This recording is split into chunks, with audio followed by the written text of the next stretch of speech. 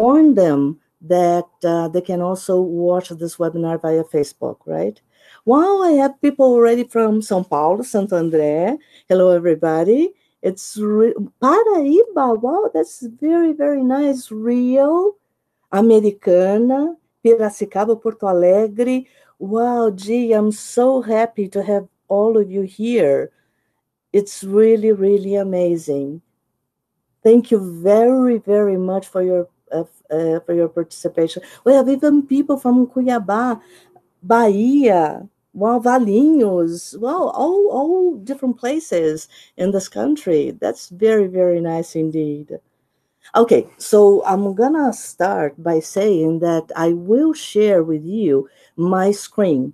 And because of that, I won't be able to read your messages. But what I am going to do is suppose that you will be able to hear me. If you have any problems during the transmission, you can switch to Facebook, right? Henrique and Lírica from Disal, they are also attending the session. They will help you in the backstage, right, with anything that you might need if you have any problems. So I am going to start sharing my screen. And unfortunately, I won't be able to read your comments. But what I am going to do at the end of the session is to give you the opportunity of answering the asking your questions, and I will be answering them at the end of the session, right? This happens when you're doing two things at the same time, right? Start talking and then you stop because you're clicking something. So I do hope you were capable of watching my PowerPoint presentation. And now this is the full screen, right? So we will be together for the next hour, and I will be talking a little bit about emotional intelligence, but I want to talk about some things first. Number one, thank you so very much. We had over 900, almost 1,000 registrations to this webinar. So we are so happy to have all this response from all of you, teachers from all over Brazil. And I do want to profit from this opportunity to thank Disal for this opportunity, and especially Lírica and Henrique for all the support in using this app, and also all the questions and difficulties that I had preparing for this webinar. So thank you very much. And thank you for joining us. So again, this will be also streamed via Facebook. So if you have any problems, or if you have friends trying to access Click Meeting and not being able to, send them to Facebook, okay? This recording, this session is going to be recorded, and later on, it's going to be available on YouTube through Disal channel. So if you miss something, or if you don't have enough time to copy a link or suggestion on bibliography, don't worry, because you will be able to recap through the recording later on, okay? Another thing that they asked me to talk about is certificates. The ones who need, or the ones who expect to receive a certificate, you have to get in touch with Disal later via email, and they will email you the certificate right after the end of the session throughout next week, okay?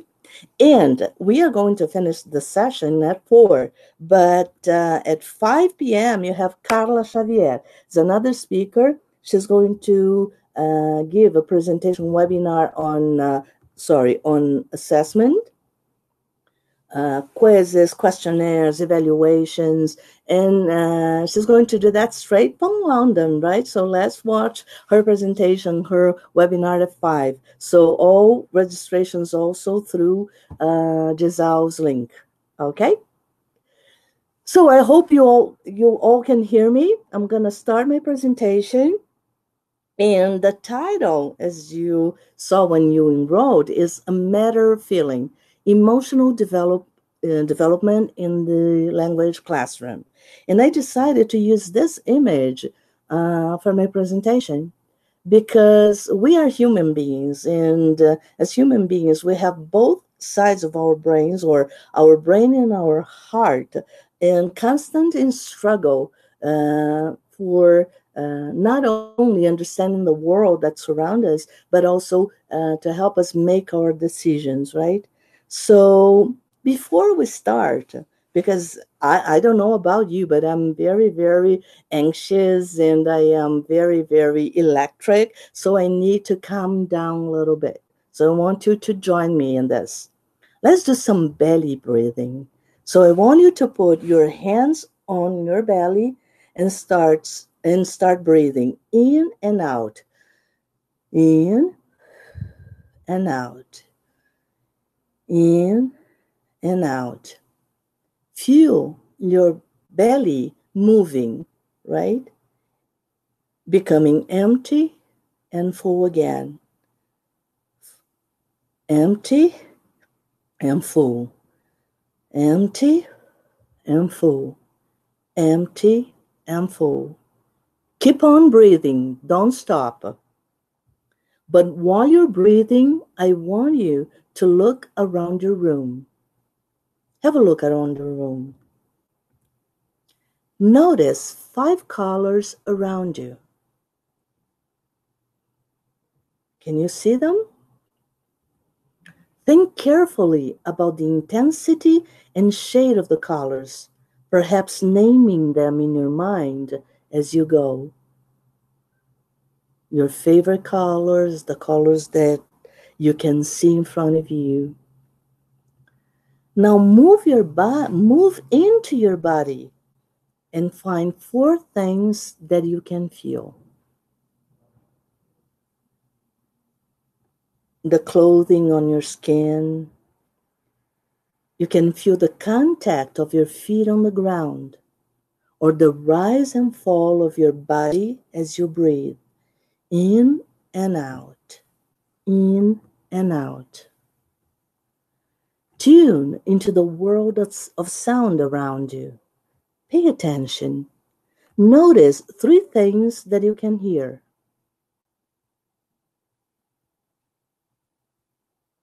You can hear my voice. What else can you hear? Now I want you to use your sense of smell to notice 2 fragrances around you. Maybe it's the food that was just cooked. Maybe it's the perfume that you are using. Now finally, I want you to see what you can taste. What can you taste that is around you? Okay, now focus on your body again. Move your shoulders. Stretch your legs. Raise your hands up in the air and stretch. It feels good, doesn't it? This is an activity that I took from an article from our blog, World of Better Learning, called Supporting Every Teacher, 3 Mindfulness Tips for Teachers. This has to do with language, do you agree with me? But the main focus is to calm the people who are doing this activity, to have them have time to calm down, get rid of the stress and focus on themselves, right? To start paying attention to the things that are around, not only people, things, everything. So your mind gets ready and clean in order to be able to receive more information or to do something else or something next, right? So this is one of the activities that help us work with emotions in the classroom when students are very, very stressed, or when they are kind of angry, or when they are feeling hot or cold, or if they are very, very anxious. An activity like this can calm them down and get them prepared for what you want to do next, right? And if they are too stressed or too noisy, it's very difficult to call their attention. With an activity like this, you will not only be able to call their attention, but you will also be able to, let's say, get in the same synchrony as they are, right? So you are going to build a bond during this activity like we did, right? Now I can start. So the agenda for today, I'm going to start with the session outs. It's a kind of short session today. So there are thousands of things that I would be willing to talk about, but I won't have enough time. So there are certain things that I would like to talk about, but I will leave for another session, not for today, right? Then we are going to talk a little bit about definitions, emotions in the classroom. Then we are moving towards emotional development and emotional intelligence. And we are going to draw some conclusions out of it. As I said, I won't be able to read your comments or your questions. So what I am going to do is at the end of the session, we are going to have some minutes for questions or comments, right?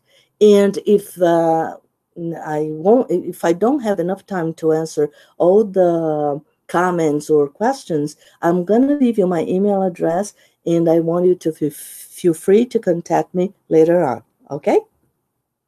So the session outs. I'm not going to talk about theory and approaches because time is very short.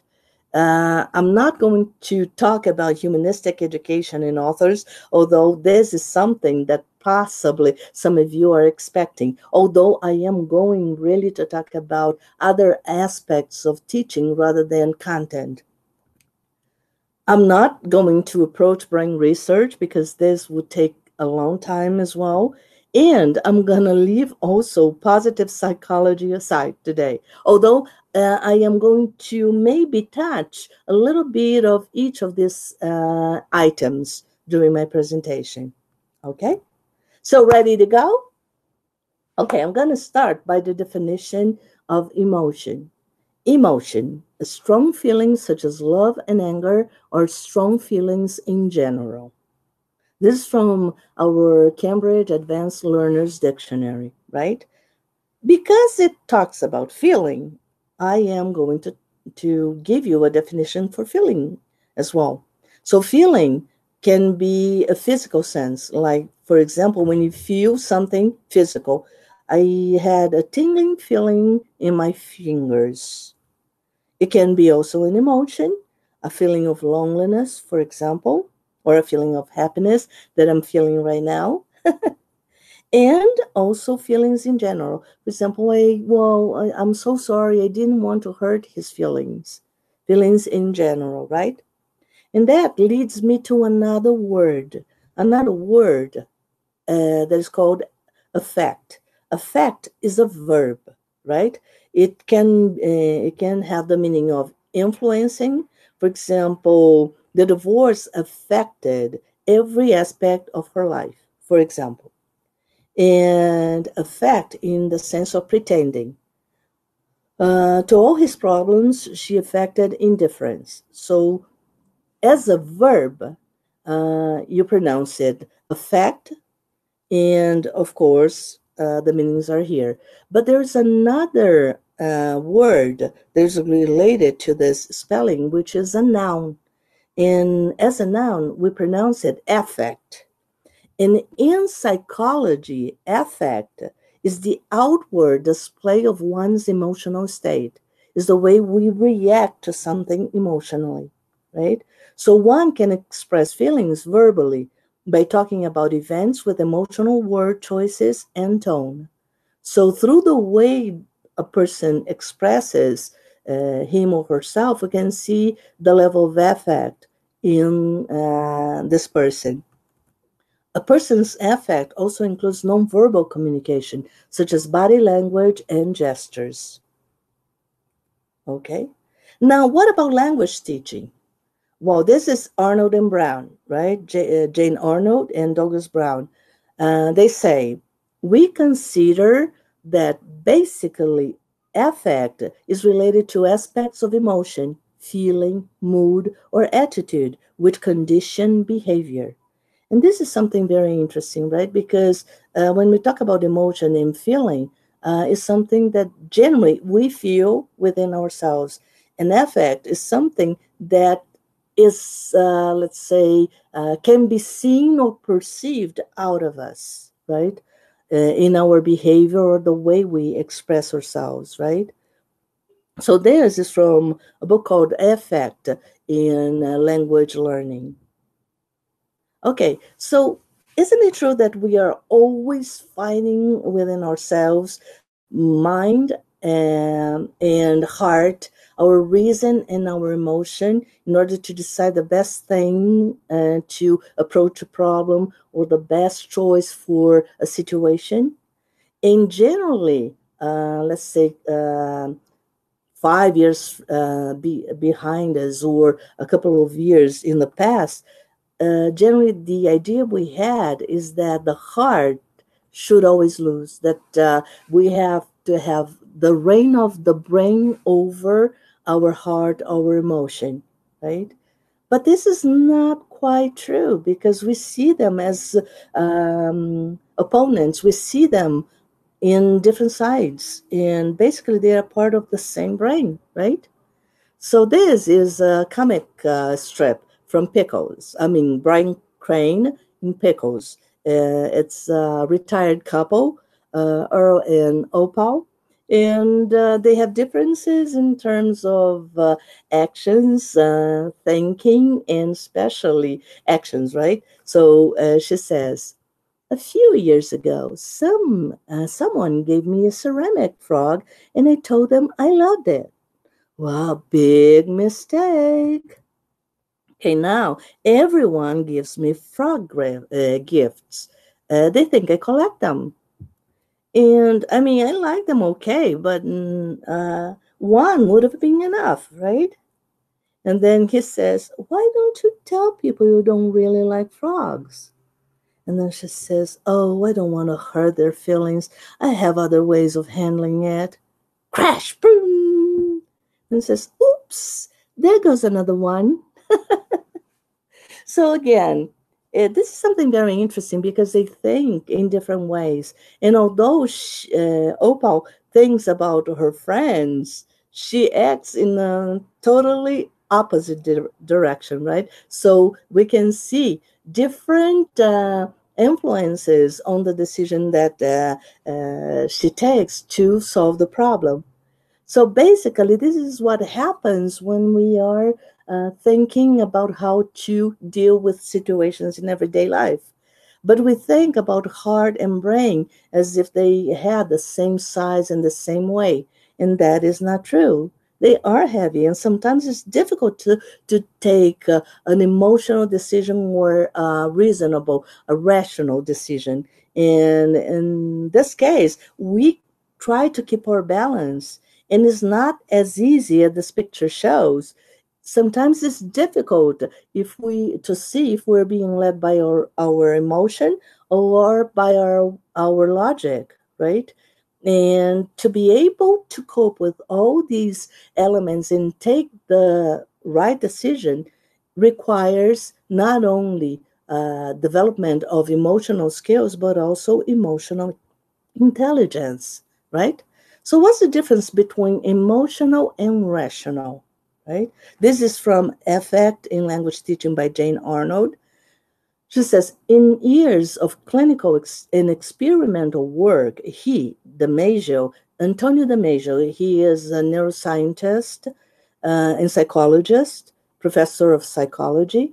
So he said that he has been able to observe how the absence of emotion compromises our rational capacity. And that is true, right? He affirms that certain aspects of the process of emotion and feeling are indispensable for rationality. So it's not really something totally different. Emotion and reason, they are part of the same brain, right? And Jane continues by saying, it should be noted that the affective side of learning is not the opposition to the cognitive side. It's not in the opposition of the cognitive side. When both are used together, the learning process can be constructed on a firmer foundation. So we need our emotions as well, as our reason, right? Neither the cognitive nor the affective has a last word, and indeed, neither can be separated from the other. So the idea would be to join forces to consider not only emotional aspects, but also logical and rational aspects of the situation in order to come up with a conclusion. And then we create balance. And then we have only one brain. And eventually, what will happen is that both sides will work so much together that we won't see what is reason and what is emotion, because both of them will be totally integrated. And that's the idea, right? Okay, fine. So let's see an example of that. So we saw how Opal deals with the problems, right? Now let's see Ernst. His grandson comes to him and said, Grandma said, I'm like you, Grandpa. I don't have any common sense. Well, he could get very, very upset, angry, or sad, right? But he says, well, son, the word common means ordinary. Who wants to be ordinary? Oh, what we have is extraordinary sense, which is way better than common sense.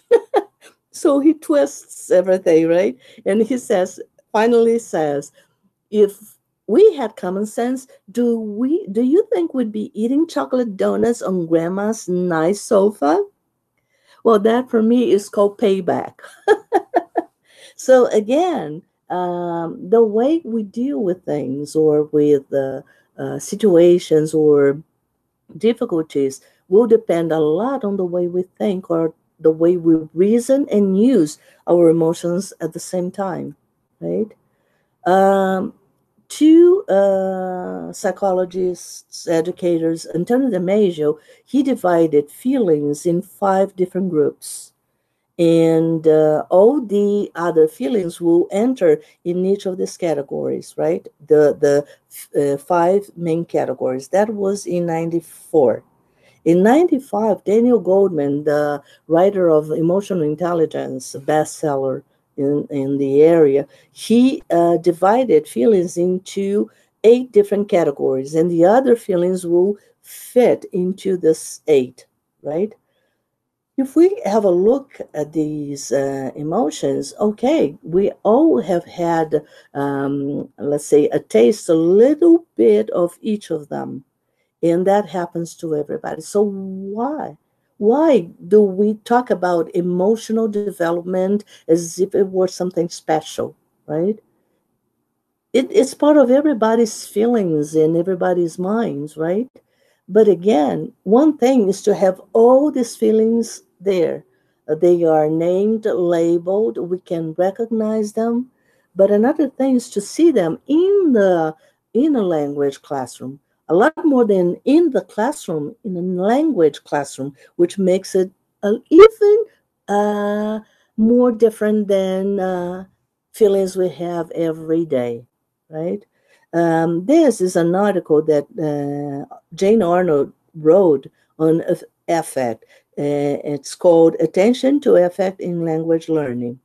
She says, any classroom situation is influenced by the relationship between learning and affect. But language learning, with language learning, this is especially crucial since our self-image is more vulnerable when we do not have mastery of our vehicle for expression, language. In another language, we can be who we are in our mother language, right? We can be so fun, we can be so talkative, we can be so charming or witty or whoever we are, right? Because there is a language barrier in the let's say, higher the level, the better the self-expression will become in another language. But until it gets there, there is a space in time where the students are going to be trapped in the language, right, without being able to use language in order to express all his or her feelings and emotions. And William says there is no question that learning a foreign language is different to learning other subjects. Sorry. This is mainly because of the social nature of such a venture. Language, after all, belongs to a person's whole social being. It's part of one's identity. And that leads me to the learner identity. Imagine I am a student, and then the teacher asks me to stand up and talk about myself. And I am a basic level student. So I'm going to start. Wow. Me, Tereza, named Tereza. I house São Paulo, like movies, like music. Okay, that's it. And I sit down. When I sit down, the first thing I'm going to say, wow, gee, how come I can be so stupid? Oh, I can't believe I did that. I said that. Wow, what? Really, I am so ashamed of what I just did. So again, as a student, we won't be able to say the things we say with our mother tongue. And because we can achieve the level of communication that we do in our own language, our identity as a learner is being shaped, right? So we are not going to be so natural, so happy using another language, especially when we are starting to learn it. And because of that, different types of feeling will appear. Apart from anger, sadness, shame, we are going to start feeling low level of self-esteem. Maybe sadness in the sense of not being able to achieve a goal. We are going to start feeling incapable of fulfilling a task or a goal or an exercise, right? And because of that, we start to create self-defense mechanisms. And these mechanisms, they lead us to react in different ways. What different ways? Feeling helplessness. Well, I hate English because I'm never going to learn it. I have difficulties in speaking. I can't listen very well. It's too troublesome. I don't have a way for languages. Something like this. And there's nothing the teacher can say or do. And the students still are going to feel that nobody or nothing can help them, right? Another defense mechanism is a level of anxiety, suffering for everything before the test, before the class starts, before they are about to speak, right? Inhibition, and inhibition in the sense of being afraid of talking, shyness, but not only that, but to put him or herself aside in order to avoid calling attention to his or her presence, right? The lack of attention, lack of interest to participate, laziness, and say, okay, students, let's get our student books. And the students start things about his life, and then the exercise is almost done, and he still didn't get his student book, for example. It looks like laziness, though, right? And it can eventually lead to attitude problems in the classroom. And all this has to do with the emotional aspect of the phase that student specifically going through, right? So see how much that affects the content, the learning of the content, which should be a lot more logical or at least cognitive. So one thing is pretty much connected to the other. So we have positive and negative affect. Positive affect can provide invaluable support for learning, just as negative affect can close down the mind and prevent learning from occurring altogether. And with this metaphor of the effective filter, Stephen Krashen warns about the problems created for learning by the negative aspect. But just as important as avoiding negative affective reactions is finding ways to establish a positive affective climate. Positive affect can lead to motivation, and negative affect can lead to self-defense mechanisms. Simply put, this is a kind of summary, a general summary of what happens with emotions in the language classroom. So this is what we see. We enter the classroom and we see a student like this, or a student with a blunt face, showing no emotion.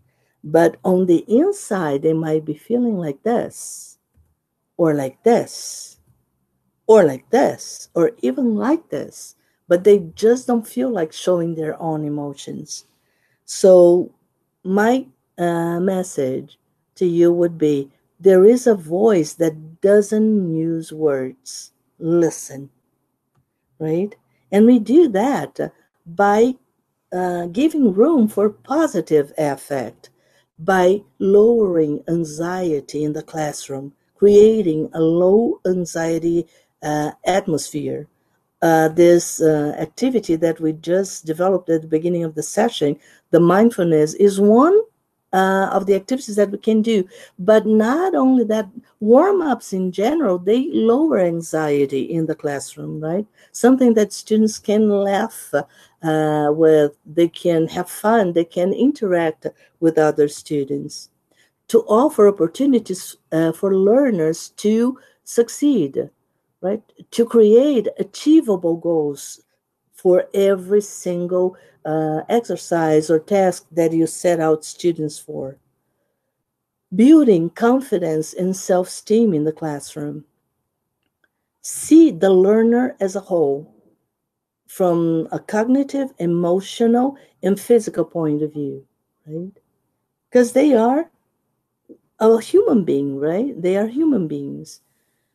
Providing them with personalized exercises. With that, they will be able to express their feelings, their emotions, their opinions, and that will make their experience a lot more meaningful, right? And they will be able to remember and like their memories of past exercises or classes that they have watched in the past. That will lead eventually to learner autonomy, which is one of the most important things to develop in a language classroom. One example, this is from Evolve Series Level 1, when we talk about apps for life. So students during the session, they are going to check their smartphones and have a look at the apps that they have installed, the ones that they use the most, how often they use it, and then they are going to exchange ideas with their peers. Imagine your students talking about the apps they use in everyday life.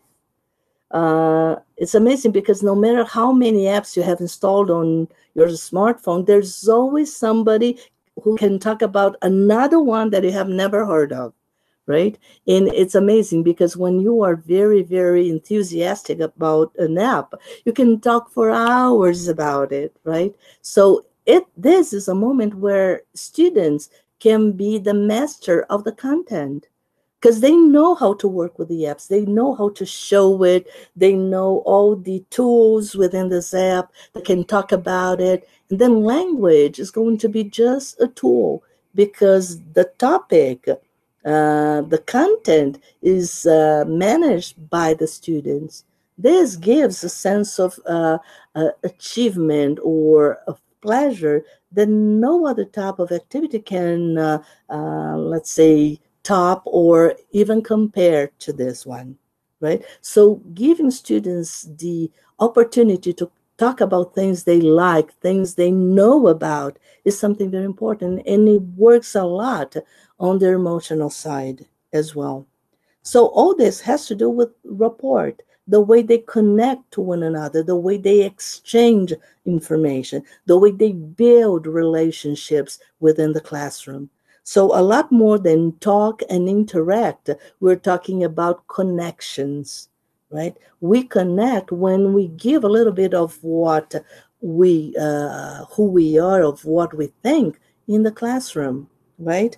And then little by little, we will be able that things are not so hard to do. It's not so hard to write. It's not so hard to speak. It's not so hard to interact, right? And this is something that students have to find out for themselves, right? Imagine when we don't have this level of rapport.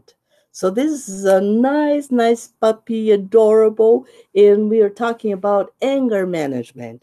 And see if you agree with me.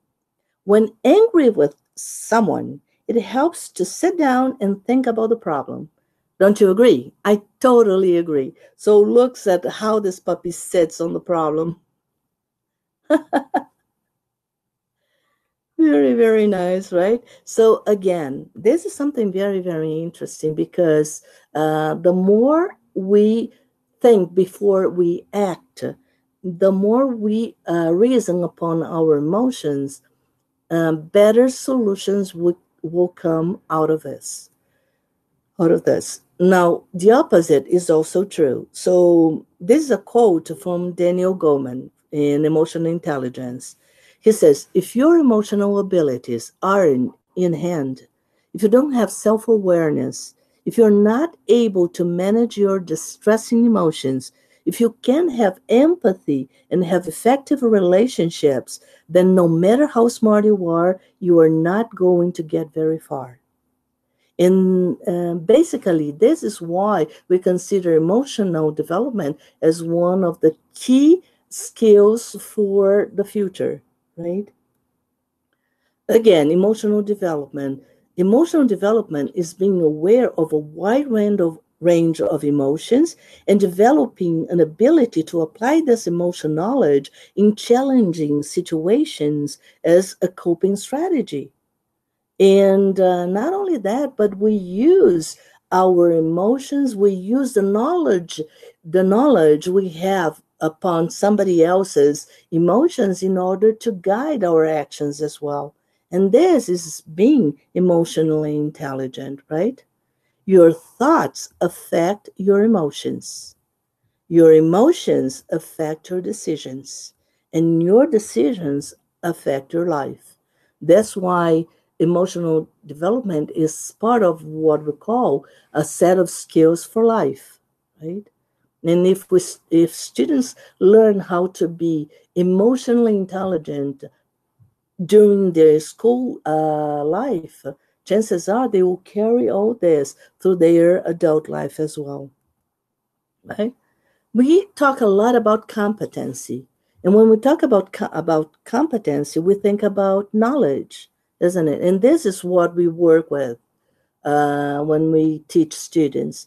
In recent years, the more we work, the more emphasis on skills we are having, right?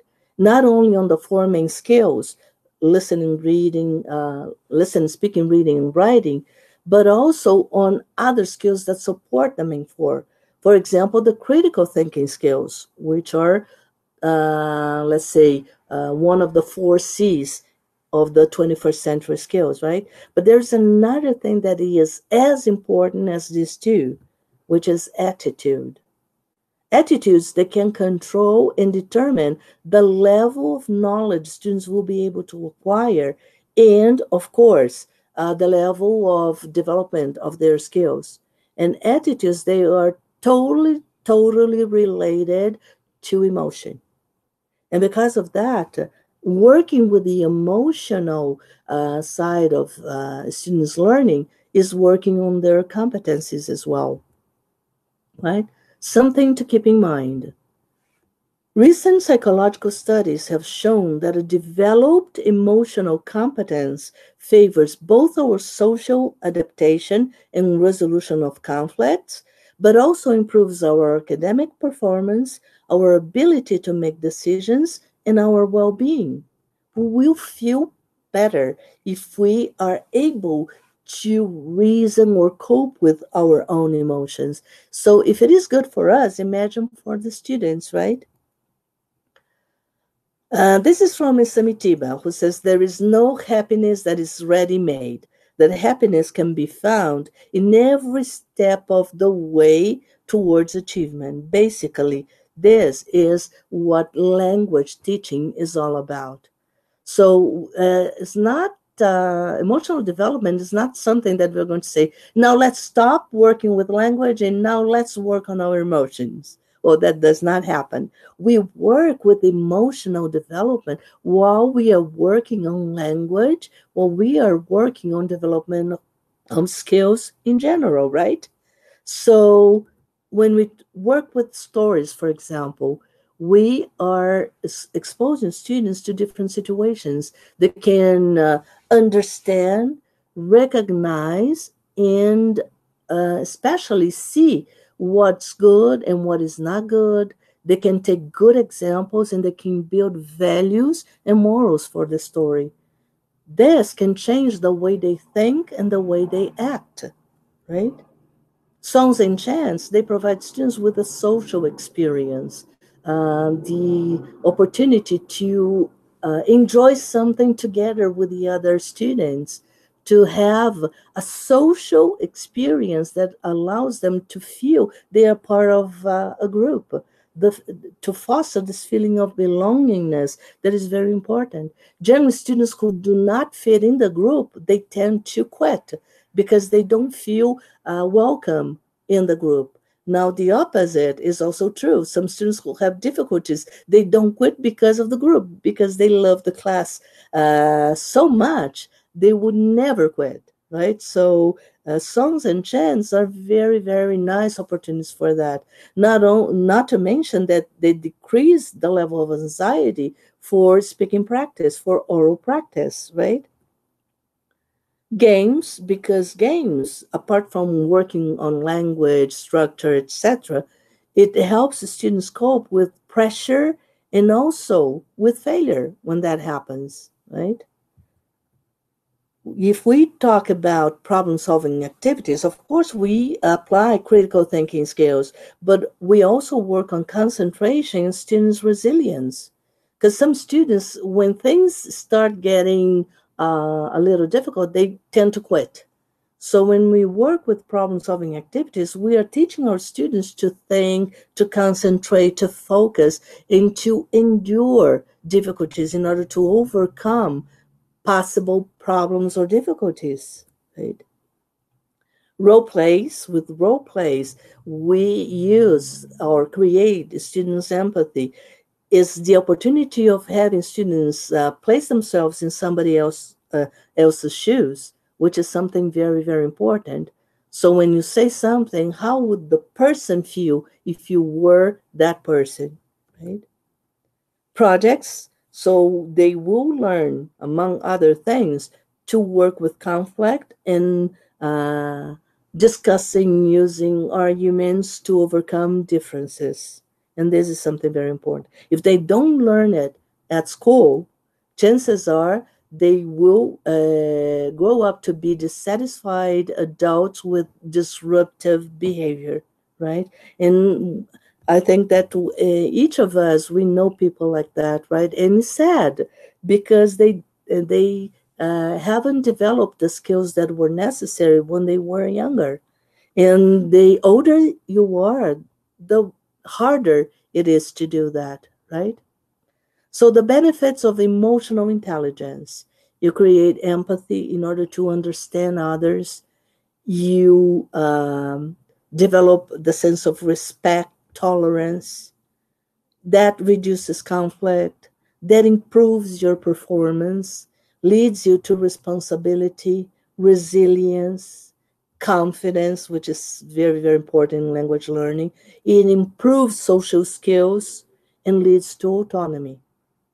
And apart from all this, it provides long-term success, which is one of the things that we expect or wish the most for our students. Right? This is an activity from Andresa Lago from an article in our blog, World of Better Learning blog, called Read, Write, and Draw.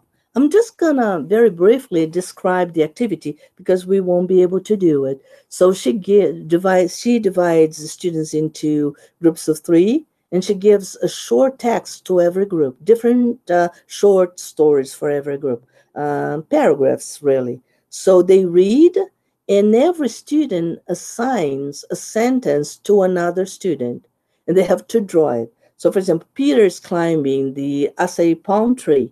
The other student, which is student C, he draws the scene.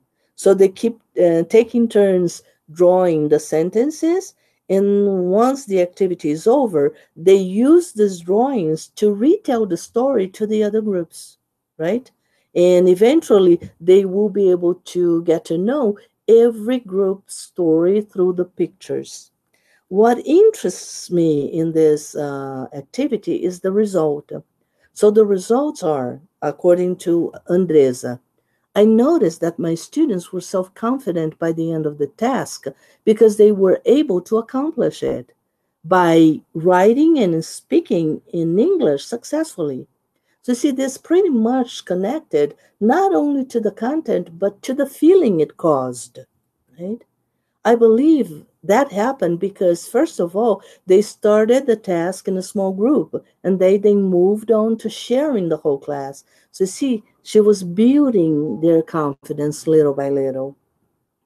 Another positive aspect of it is that my students are not afraid to make mistakes because they feel comfortable within the group. And now mistakes are part of their learning process. And this is the key information I wanted to use. In order to teach them how to cope with their emotions, we need to make them turn mistakes into learning objectives. So they plan on how to do an activity. They do it. After that, they review it. And then they make the necessary changes and do the same thing again. If I do an activity and I make a mistake and I never do it again, what will I learn from that? So I have to redo it. I have to use the mistake I made in order to improve my skills, to improve the knowledge of the content I'm working on. And this is something that we can little by little show to our students, and that will make a change, right? The way they think is something very, very important. I won't tell the story, but this is Greenman, one of our characters from a pre-primary level course book. And Greenman is the protector of the forest, and he lives in the forest, of course. And Nico is his friend. And Nico shows Greenman around, showing different families with kids, father, mother, grandpa, grandma, etc. And he says, but what about you? Have you got a family? Says Nico. Yes, I have, says Greenman. The forest is my family. The animals are my friends. And Nico says, it's a big family. And says, yes, and we all look different. So see the underlying message? We are different, but it doesn't matter because although we are different, we are the same. In differences, they are not something bad. They are something that will enrich our everyday life. So in an indirect way, we are fostering empathy and tolerance. And through those characters or those situations, students will learn different types of values that will help them understand and cope with the world. Values. Values are what we need to guide us through life, to inform the way in which we interact with others. Parents, teachers, schools, and societies, they have an obligation to convey positive values to the next generation. But telling teens how they should or should not behave is rarely the most effective way of getting the message across to them.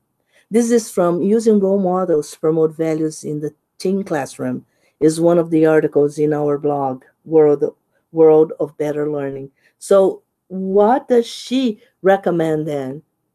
Role models, right? So again, you should do this, you should do that. So John Rice says the ability to get things done in a big company is much more a function of your ability to influence than it is about command and control. Do you agree that that happens also in the classroom? Students are not doing things because you order that. They are doing it because you are asking for that, right? Or you are guiding them to do them, right? So basically, it's a matter a lot more of leadership, right, than anything else. So the author Laura, she suggests role models. So imagine Obama, everybody knows, right? This is Daniel Diaz, one of the most, or I think the most decorated Paralympian athlete. Just in Rio, he won 4 gold medals apart from the others. I think that altogether he got around 7 to 8 medals in the Olympic Games in Rio, right? And this is Malala, right? Malala is a Pakistan activist who was shot because she wanted to study. I think everybody knows her story, right? So we can use them as role models and ask students to talk about them. I am inspired by X because, or I look up to X because of this or that. Or you can do the opposite. You can show, let's say, pictures of famous people that might not have, let's say, common agreement in the classroom. For example, the Pope. Some people who are not Catholic might disagree that he is a good role model. If you talk about Greta Thunberg, we have people who love her and we have people who hate her. And Cristiano Ronaldo, a very, very wealthy, good looking, and very, very good athlete. But what if people do not agree or see them as role models? So I can say, well, actually, I do not see X as a role model because they can express their own feelings. And they will talk about the way these people act or react in real life, right? The way they think, the way they reason, their actions, right? And something that is very important, most people do not listen with the intent to understand. They listen with the intent to reply. So when we have discussion activities, one of the most important things is to have them or teach them to listen, to really listen. And to do that, for example, if we're talking about music, favorite movies, favorite role models, I may disagree with you, but that does not mean that I'm wrong or that you are wrong, right? They're just different types of opinions, sides of the same coin, right? So we have to teach our students to speak without offending and listen without defending. And then they will stop and really listen to what the others have to say, right? So success depends less on materials, techniques, and linguistic analysis and more on what goes inside and between the people in the classrooms. This is from Earl Stavik, right? So what about humor? Look, minions, I love minions. And look, when you're stressed, you eat ice cream, cake, chocolate, and sweets. Why? I'm going to tell you why, because I totally agree. Because stress is spelled backwards is desserts. Totally illogical, but for me makes sense, okay? And that's it. So having humor in the classroom is something very, very, very important because laughing it get us all together on the same page, and we are having fun together on the same thing, right? Well, time is getting short, so I have to skip some things. Do you agree? Students who are loved at home come to school to learn. Schools who aren't, they come to school to be loved. This from an educator, Nicholas Ferroni, right? Well, you may agree or disagree, but truth is, we have the critical thinking pyramid, the Bloom's taxonomy for critical thinking, right? But I'm going to show you now the Maslow's pyramid of needs. Abraham Maslow is an American psychologist, and he uses this pyramid to define human needs, right? And he says that we have basic needs in different types of levels, right? And in order to be able to cope with the stress of our life and the things we have to do and the life we live, we have to try to fulfill these needs in order to be able to do what we want or what we have to for our lives, right? So, in terms of basic need, and this is related to the classroom reality, because if these needs are not fulfilled, they might impact on students' learning as well. So, in terms of basic needs, we are talking about physiological needs for food, rest, water, and safety needs. The need to feel safe, to feel welcome in a group, right? Then we move to psychological needs, the feeling of belongingness, the need to build relationships, to make friends, to be loved. Esteem needs, the prestige and the feeling of accomplishment that is also very important. And eventually the self-fulfillment needs, the feeling that you are capable, that you have potential, that you can use your potential to achieve something. So these needs, they are as important as the critical thinking skills to be developed, because throughout the fulfillment of these needs, we will, let's say, empower students to do what we want them to do, what we know they are capable of doing.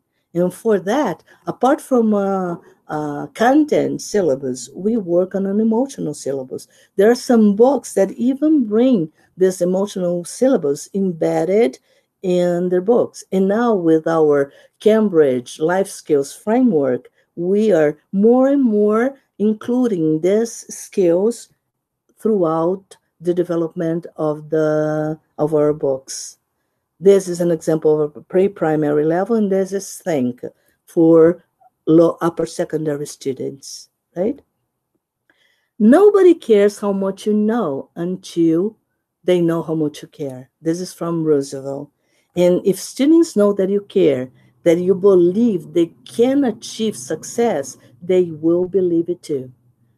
So they will trust you more than they trust themselves. And this is something very, very important.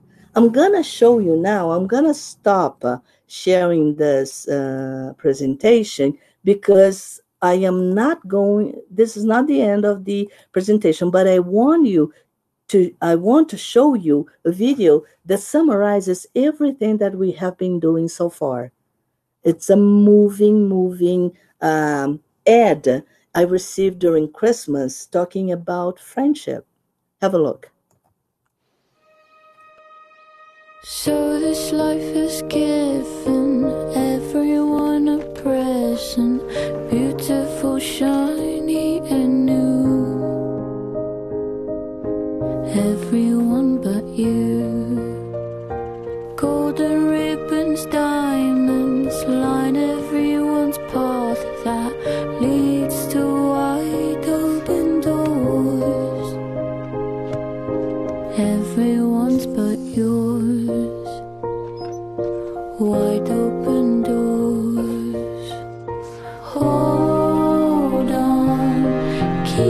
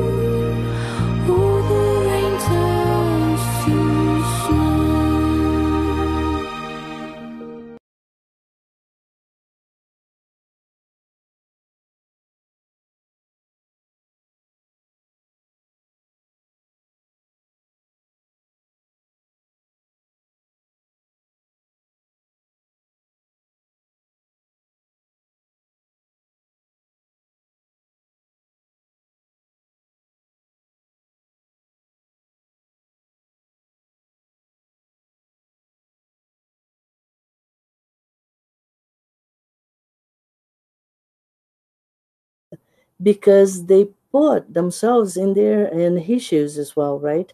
So it talks about tolerance, respect, and everything we have been talking about today. And it's interesting because it shows how important emotions are in relationships, in groups, and especially in what happens in the classroom as well, right? Emotional intelligent students are happier because emotional intelligence allows the students to manage emotions, set positive goals, feel empathy for others, maintain positive relationships, and make responsible decisions, right? Something to keep in mind. It takes more than intelligence to act intelligently. This is from Dostoevsky. And now we know what, right? What it takes. Okay. Uh, uh, Unfortunately, I am kind of 5 minutes late, but I don't know if Disal is going to allow me an extra 5 minutes to answer questions, but I am going to leave you my email address. So if there's something that you would like to ask me later, you can contact me.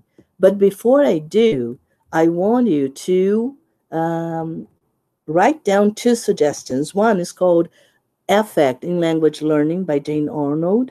And then we have another one from Arnold and Tim Murphy called Meaningful Action. These are the main books that I use for reference, apart from the articles from our Better Learning blog, right? And there is a booklet on emotional development that is available for download for free in our site. So you can download only the emotional development booklet, or you can download the whole series, the Cambridge framework for life skills. We have 8 booklets altogether, each of them talking about one aspect of life skills: critical thinking, collaboration, communication, etc. Where? In our blog. So cambridge.org/Cambridge English, you click on blog and you can find all of this. Or you can click life skills, or you can click emotional development. You're going to be directed to the download page, right? Just for you to know, all the articles I use from our blog called World of Better Learning blog, Wobble. And nowadays we are posting a lot of articles to support our teachers working at home, teaching online. So just for you to have some examples, we have, I don't know, we have thousands of articles, plus the new ones that are being posted just for this moment of crisis. So access, share it, and please use all the tools that we are, let's say, putting available for you to help you through this phase, right? Until things go back to normal, and they will eventually, right? So unfortunately, I won't be able. Oh, maybe I will. So just as a nice final activity, I know times are hard. So if you think about this past couple of weeks, I want you to think 1, 2, 3, or 3, 2, 1. 3. Think of 3 new things you have learned how to do these days. 1, 2, 3. Now think of 2 nice things you were able to do for somebody else. 1, 2. And now think of one good lesson you have learned these days. A nice lesson. So see, things are going well so far. So far, so good. It doesn't matter what comes ahead of us, we will make it. So stay strong, stay safe, and I'm gonna ask you for a last favor.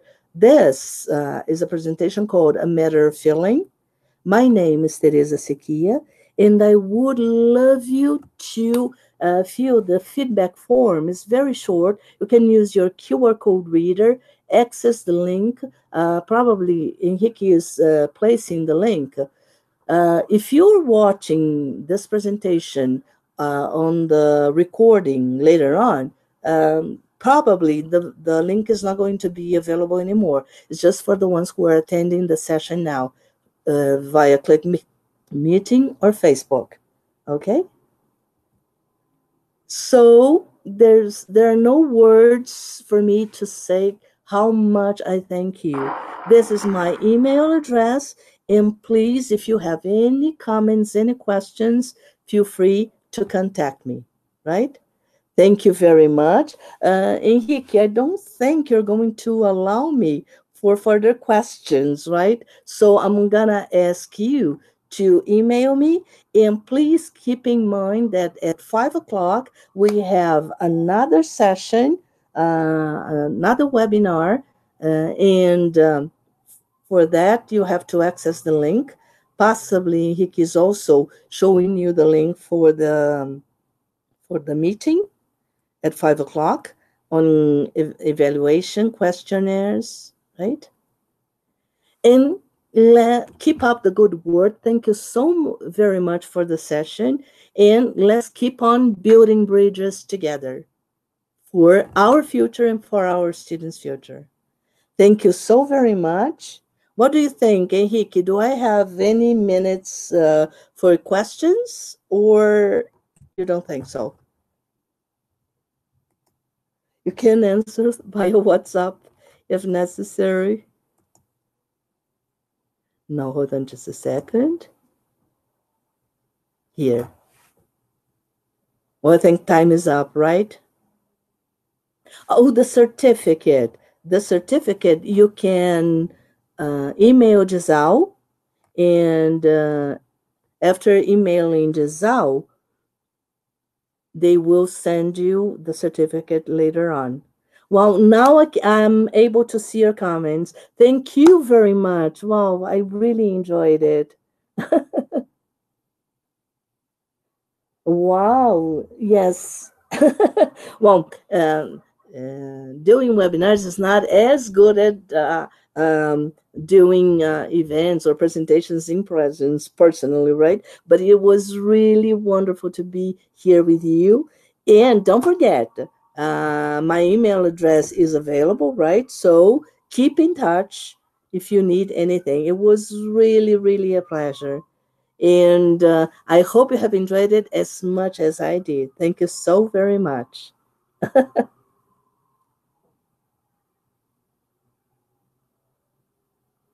Thank you. Hope to see you again in our next event or next webinar, okay? Bye-bye.